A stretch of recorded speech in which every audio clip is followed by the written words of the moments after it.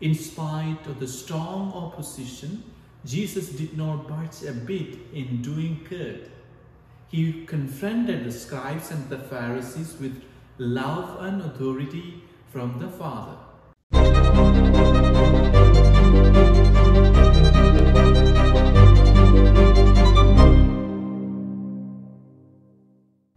My dear friend, we have the Gospel of Luke chapter 6 verses 6 to 11 for our reflection today. Once again we see a confrontation of Jesus and the scribes and the Pharisees. While the religious leaders opt to follow protocols and traditions strictly, Jesus prefers to do something compassionate.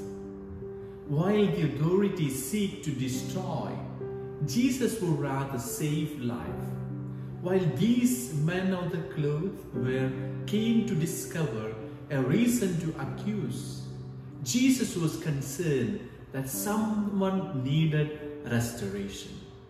The scribes and the Pharisees were silent when Jesus asked them, which one is lawful, to do good or to do evil?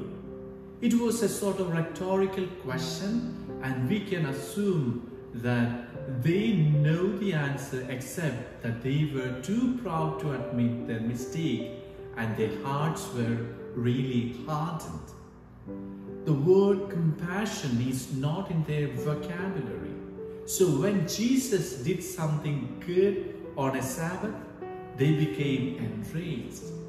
Let us turn our gaze to the man with the withered hand. Most probably, he was at the synagogue full of hope for healing. How glad he was when Jesus cast his merciful eyes on him.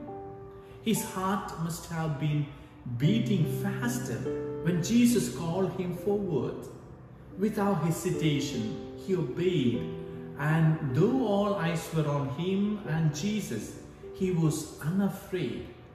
Like this man, may we also answer the call of Jesus without any kind of hesitation or fear. Let us allow him to restore our witheredness. In spite of the strong opposition, Jesus did not budge a bit in doing good.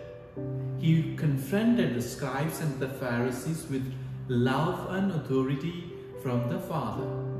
We pray that he may grant us the courage to do the same, to keep on doing something good though people are against us.